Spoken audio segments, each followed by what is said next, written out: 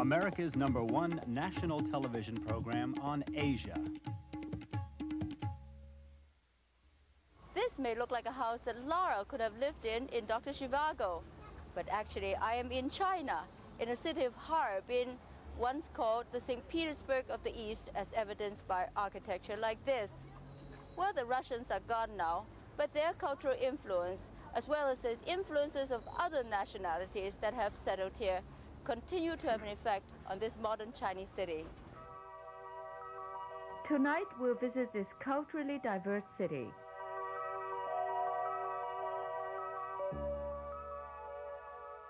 And see the distinctive and even eccentric ways in which people here apply themselves to life and leisure. This is the Songhua River, along whose banks the city of Harbin is built. The river is frozen rock solid in wintertime, but in the summer it attracts hordes of bathers who are here at the crack of dawn. And when I say bathe, I literally mean bathe. Suddenly, this idyllic scene is shattered by the blare of nearby loudspeakers.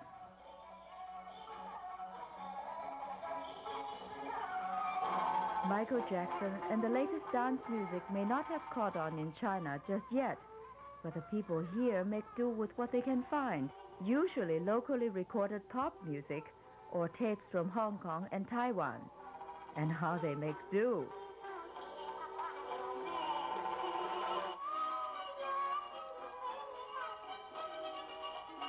Here at the rather inappropriately named Stalin Park, 200 to 300 people gather each morning to do the Chinese equivalent of aerobic dancing. On weekend mornings, the attendance doubles. As a matter of fact, this scene can be found in playgrounds and parks every day all over the city. The amazing thing is that everybody joins in, from tiny tots to factory workers to grandmothers and professional people. On the Sunday morning we were there, even the president of the local university was among the 600-strong dancers. Even in the dead of winter, the Harbin people do their morning dance exercises in the open.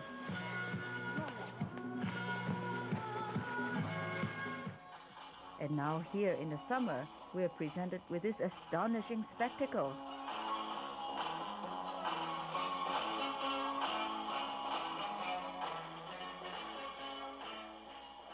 It certainly makes you wonder why people in this particular part of China have this strange affinity for dancing. Well, one explanation was offered by Mr. Gong Banhe, the mayor of Harbin.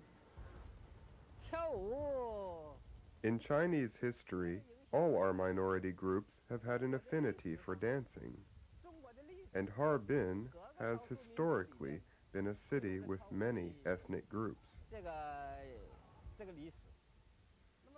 Also, there has been a great deal of Western influence. The fact is, Harbin's population of nearly 3.8 million is made up of 30 different ethnic groups. Included are the Chinese Han, Koreans, Mongolians, Russians, Sherpas, and of course, the Manchus. Harbin is the capital of Heilongjiang, one of 3 Chinese provinces that make up Manchuria. And even the city's name is derived from a Manchu word meaning very beautiful, very nice. Its proximity to Russia made it a natural target for Russian imperialist designs. So the city's Manchurian era came to an end at the turn of the century during the last years of the Qing dynasty. The Qing government had so weakened that treaties were signed with Russia, making Harbin a virtual colony under Tsarist rule. The city became the headquarters for the building of a railway system that was eventually linked to the Trans-Siberian Railway. Even today, Harbin remains the most important railway terminus in northeastern China, and most of what the province produces, including oil, timber, coal and grain, passes through here.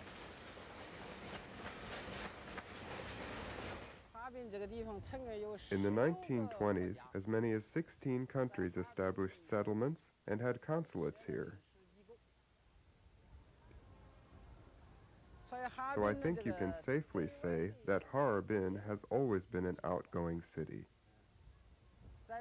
And in that era, the great cities of the world, such as New York, Berlin, Paris, all maintained trade and commerce with Harbin. Under those circumstances, our city was highly influenced by foreign cultures. And in terms of thought, we were quite progressive. In the 1930s, the city of Harbin entered its most tragic period when northeastern China was invaded by the militarist government of Japan. Tens of thousands of Chinese were killed under the cruel occupation of the Japanese in both concentration camps and in medical experiments on live humans. This museum, officially designated the Memorial Hall for Northeastern Martyrs, commemorates the heroic deeds of many who rose in resistance against Japanese occupation. Prominently featured is a beautiful young woman named Zhao Yiman, a famous communist firebrand and resistance fighter who was later incarcerated in this very building, which was then converted into a jail. She died at the hands of the Japanese at the age of 31 and is also commemorated by this statue, less than 50 yards from the museum on the street that bears her name. Harbin was liberated by the Russians and the Chinese in 1945, and a monument dedicated to the bravery of the Russian soldiers still stands today in the heart of the city.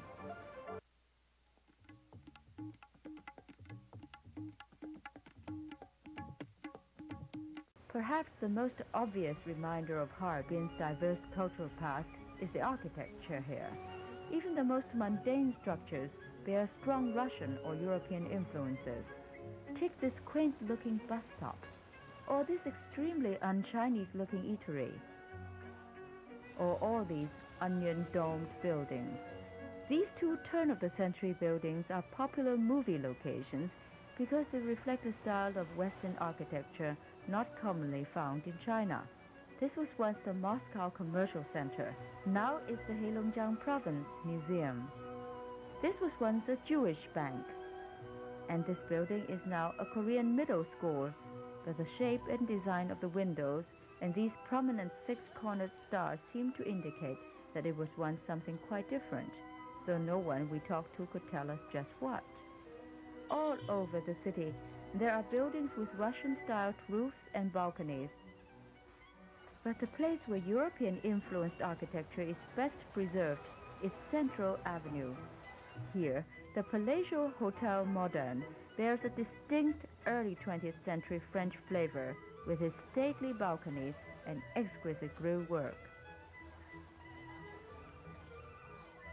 These obviously un-Chinese statues adorning the facade of a local bookstore, or this silver-domed department store, or this castle-like house now ensconced in the midst of modern high-rises, are just some of the architectural features that once earned Harbin the nicknames St. Petersburg of the East and Moscow of the East. And then there are the churches. The gigantic onion dome, sticking out defiantly amidst more conventional structures, belongs to St. Sophia's Church. Today is used only as a warehouse. However, there are other religious buildings which are more appropriately utilized. Services are still carried out at this mosque located in the old section of the city. Mass is also held regularly in this Catholic church. But nothing could have prepared us for what we saw at the local Protestant church one Sunday morning.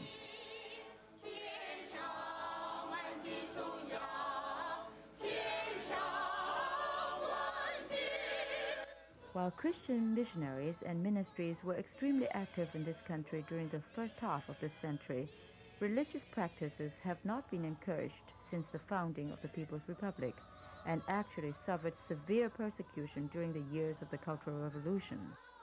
What is amazing about this particular Sunday service isn't just the fact that this little church with capacity for only a couple of hundred worshippers was filled to overflowing, so much so that scores of people had to make do observing the service outdoors through a public address system. What is amazing is the genuine show of faith and religious zeal we witnessed, especially among the old. One can only imagine the risks they took or the actual suffering they had gone through to keep their faith during the decade of the Cultural Revolution from 1966 to 1976. Religion is an important part of a people's cultural heritage.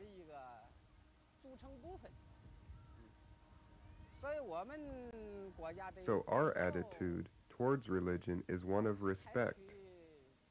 We take a protective stance towards the freedom of worship. In the city of Harbin itself, the years of turmoil during the Cultural Revolution has done considerable damage to the religious institutions here. And what we have to do now is to restore respect and dignity to these religious institutions.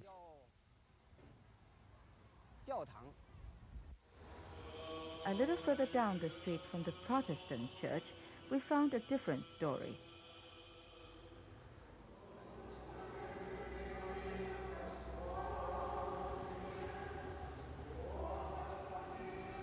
This is a Ukrainian Orthodox church. Its Sunday attendance has dwindled from hundreds of people several decades ago to only a handful of old Russian and Ukrainian immigrants today. And one assumes that when they die out, so will the church.